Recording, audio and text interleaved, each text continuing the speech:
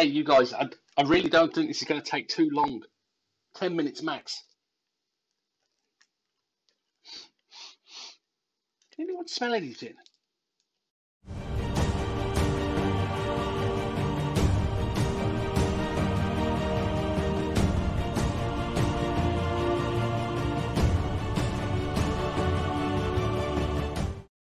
Hey there, and welcome to VisDis Gaming. As always, I'll be your host, John, your one-stop for all PSVR title reviews for the sight impaired in mind. Today brings us to review Statik by Tarsier Studios, original release date April 2017. So let's have a little bit of a look at the blurb of the game. So Statik is a VR game about solving puzzles in a place you don't know, with a person you don't recognise and hands that aren't completely yours. Join Dr. Ingen and his delightful assistant Edith on a journey to unravel the complexities of the human mind, awakening to each new day with a unique hand-mounted puzzle device to solve. You must use your brain, eyes and ears to solve each mystery. But this being VR, it's hard to know which of these can be trusted. Okay, without further waffle, let's kick this review straight off as always with graphics then. So the game is set in multiple rooms of Dr. Ingen's complex. The room detail is basic, but it's not too shabby. The puzzle boxes are well detailed, but nothing exceptional. But given that this is 2017 graphics, I'm going to award it a 7. Moving on to sound, the voiceover for Dr. Ingen is good as and when he interjects with some dry humour. The puzzle boxes all respond differently and have different sounds, and they're all sort of accompanied by the necessary whines and clicks. There's occasional quirky music in the background, which adds to the game as well. It's not great, it's not poor, it's going to get a 6.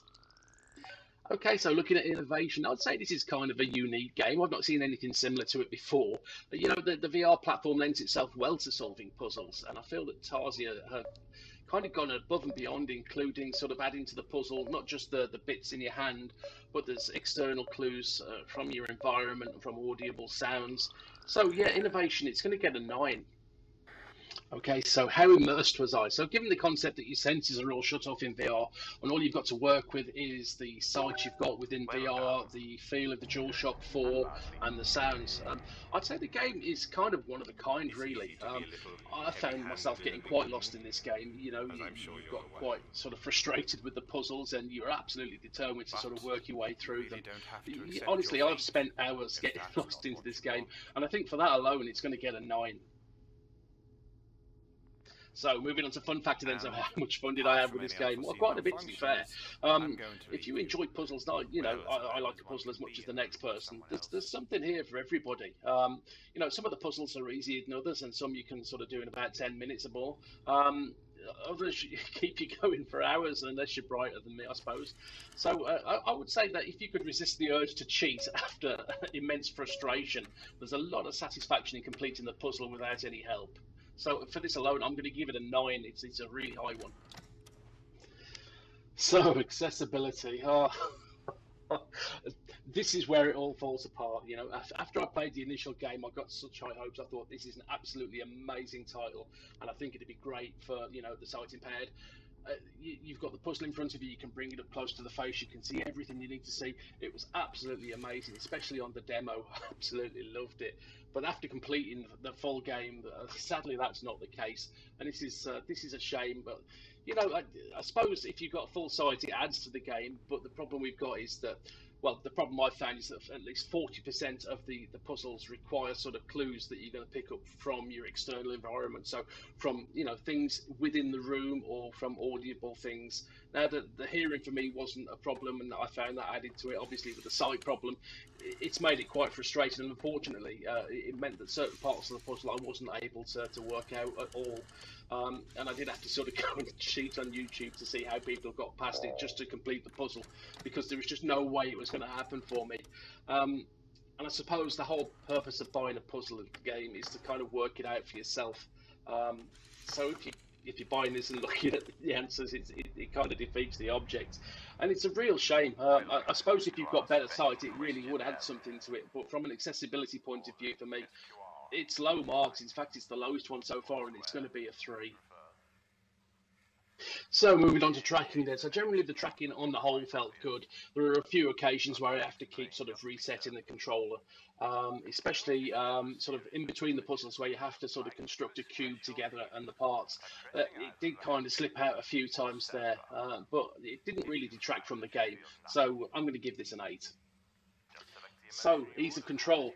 So, by the very nature of puzzle games, I think things are supposed to be a bit sort of tricky and a bit confusing. However, I did find that the controls are quite intuitive. You know, the left-hand side of the puzzle box is controlled by the left side of the dual shock, the right-hand side by the right-hand side of the dual shock. So it was all quite intuitive, and it kind of worked very well. Um, I would say and be warned about this PS5 users. When I got my PS5 on launch day, I did give away my PS4 and the DualShock 4s, and I really should maybe have held one back because the game will not work with your nice shiny new DualSense controller. It's a DualShock 4 only, I'm afraid, so bear that in mind. But ease of control, it was fairly simple, so I'm going to give it a 9. Okay, moving on to value for money then, or bang for your buck. Well, let's start by saying that there's a free demo level for download in the PlayStation Store, so you get the first puzzle, see if you like it. It's worth anybody's time to download this and try it out. I'd happily recommend it to anybody. Um, I paid originally, I think, $11.99 for the game UK in the PlayStation Store. I did wait about 12 months to see if this would come down in price because I'm quite thrifty. However, it never did. So yeah, I did shell out full price. It's the equivalent of 16 US dollars or 14 euros, or I'm sure there's 3 or 4 things else it's equivalent to. I'm not sure. Okay, so yeah, I mean, I coughed up full price, and I've got to be honest with you. There's more than enough in the game to justify the money you're spending. Hours and hours of pure enjoyment or pure frustration, whichever you feel. Yeah, for this, I'm going to give it an 8. Okay, so if we total up all of the scores, then we're looking at 74, which isn't too bad, to be fair, considering this is a 2017 game and how lowly I've had to sort of score it on the accessibility. Having completed the game, would I still buy it? And I think I probably would, if I'm honest with you. I mean, you know, for the price of 4 beers. I've done most of the puzzles without too much sort of cheating, and it did give me a lot of satisfaction, you know, to complete the whole puzzle without any help, or at least parts of it. So there's definitely entertainment and a lot of frustration to be had there. I think given how I have struggled with these puzzles and looking at some of the guys on YouTube, I think some of them have sort of left a bit to be desired. So keep an eye on this space because I think I'm going to do some of my own walkthroughs for these. So people that have got a sight impairment might actually benefit from this. So have a look out. They're going to be coming soon over the next few weeks. Um, so let me know how many levels you completed down in the comments. Did you have a certain puzzle that you preferred? Or have you just given up? Or have you decided not to bother after the demo? Drop it down in the comments. Let's have some feedback. As always, if you've enjoyed the content, like and subscribe. It tells me I'm doing a good job. And I'll be seeing you, or maybe not.